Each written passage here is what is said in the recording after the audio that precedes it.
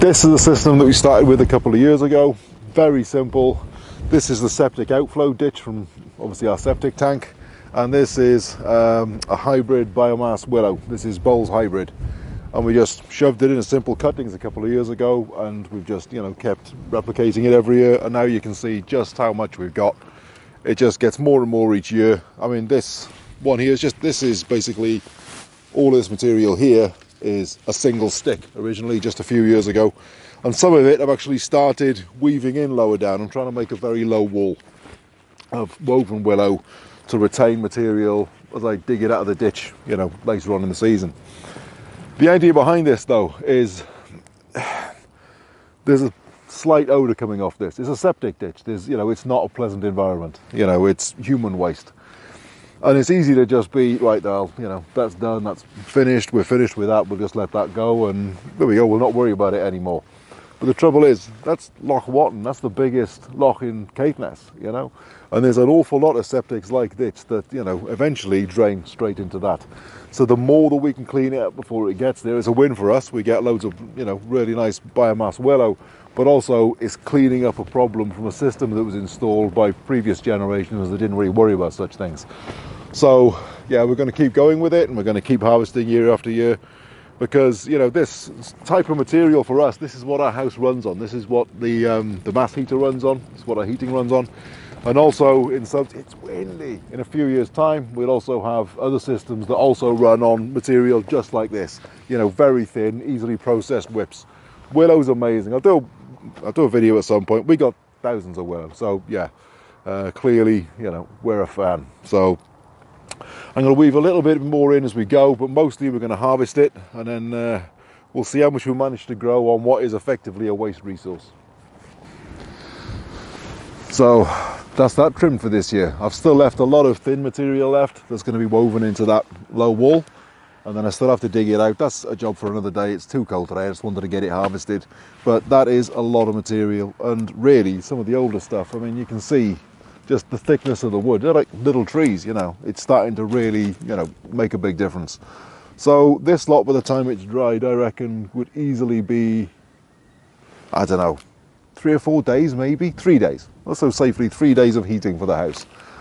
And that's not bad considering it's just been a quick 25 minutes with loppers work. The biggest trouble with this is it takes 2 person to stop it falling into the septic ditch. But of course, as time passes, it'll be easier to do that without it going in, hopefully. But even if not, it's a great way of generating really long ones. I mean, some of these are huge, they're like 2.5 meters long, which I want for another project, but that's for another day. What I'm going to do with these today is I'm going to throw these butt end into the duck pond. So they'll just be sitting there rather than drying out. They'll be sitting in water, and yeah, they'll be fine there for a little while until I actually get around to doing it. Worst case scenario, they start to root out, which isn't great, but it shouldn't be too long, and boom, by next week I'll get onto it.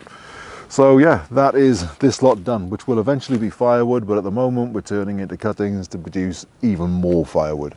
We've got thousands of them. Willow's brilliant. So it's a couple of days on, and I've got it all woven in, so you can see. I really like that. I think that's, well, is it right to describe a septic ditch as pretty? But I think that's really quite attractive. So you can see as it starts to fill out, that'll get more woven in year to year as the thinner stuff gets woven in. Also the lower stuff. So this year, as it starts to really grow, and you can see it's starting to bud out already. As it starts to really grow, all the lower stuff I'll weave sideways to make like a basket effect. So this whole section will be completely fused in eventually. So as I come through and I dig the material out of the septic ditch and put it onto the back here, it'll seep through, and it'll really rapidly feed that willow. So instead of something being a bit of a problem and something that's seen as a waste to be gotten rid of, it's something that actually becomes a resource, something that actually gives us a huge amount of biomass. Because don't forget, every year this willow will produce more and more and more shoots as it becomes more established. These are still very, very young. I mean, I think the thickest is still thinner than my wrist. It's not old at all yet. Whereas in 5-10 years time, this will be a solid wall of willow that will be able to come through, graze it all straight back, very, very simply, remove a huge amount of biomass by then. And we could even take half each year and leave the other half, so we've got some really big shoots coming along for thicker material. But I'm really pleased with that, considering it's a very, very new system. See, it's a little bit thin here, so this year we'll, you know, as this starts to come up, we'll just continue to weave it all in.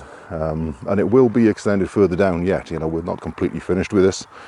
But before I do any more work on it, I need to get all of this rock moved out of the way so that I'm not digging, you know, fresh material on top of the stone, because this is, you know, prime building material. It's really nice. So that's going to get used. So yeah, really pleased with that. That's a really nice job. I'm very, very pleased. So you can't have too much willow. So right, that's me done.